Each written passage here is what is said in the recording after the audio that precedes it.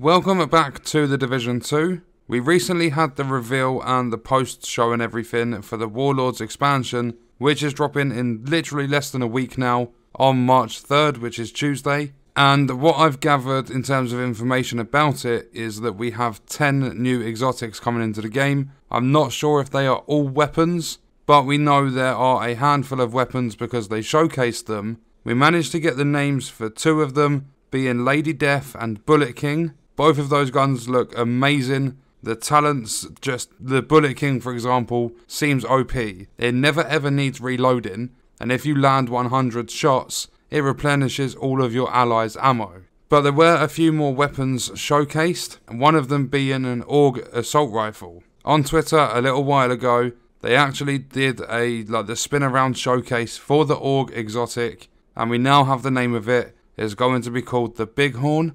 And it was kind of obvious there would be something related to horns, seeing as on the stock of the gun you actually have a ram's head with the horn sticking up. And it does look incredible. The art design for it is amazing. And I believe like pretty much all exotics now, this will drop from open world, so you're just going to have to run assault rifle targeted loot. It's amazing that there are now options for players wanting exotic assault rifles and not just having to grind the raid in order to get the Eagle Bearer.